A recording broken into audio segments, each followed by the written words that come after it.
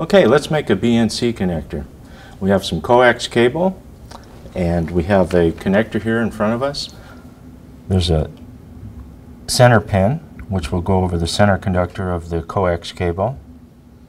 There's the main body of the BNC connector, and then there's the ferrule which will crimp on and that will hold everything together.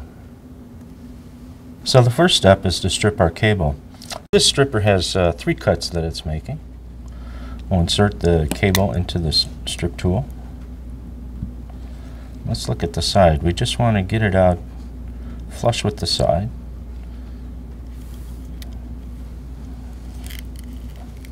We'll spin it. Do that.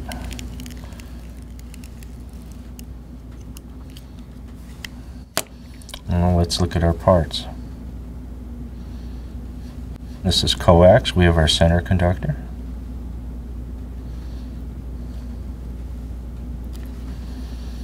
We have just some of the white dielectric, and then under this third cut. So now that we have our cable stripped, the first step is to put our ferrule on.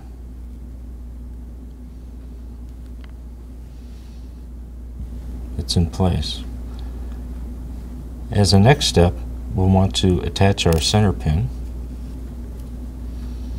to this center conductor. Let's put it on. We want to make sure that it fits nice and snug. We'll trim a little piece off here.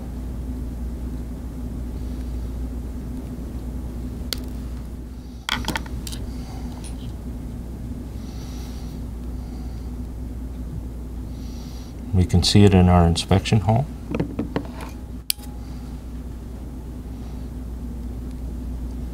Let's get ready to crimp it. Fits flush with the dielectric. Give it a good squeeze. You can see it's attached.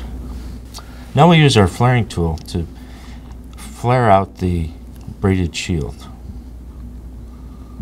For an RG59. Slide it over the dielectric and give it a push. So it pushes it out nice for us. Slide the main body over the connector. And we'll need to push it in just a little bit till we feel it snap. So now it's snapped in place. As a final step, we'll push up the ferrule and give it a good crimp.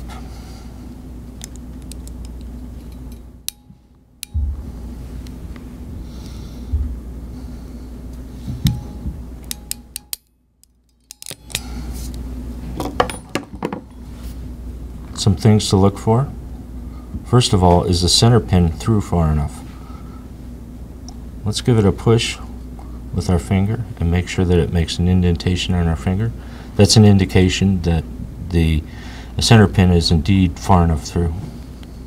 Secondly, let's give it a good tug. And that's nice and secure. BNCs are found throughout our industry, primarily for video, but also for antenna connections. Now the real advantage of a BNC connector is it locks in place so that we know once we put it on and lock it in, it's going to stay there.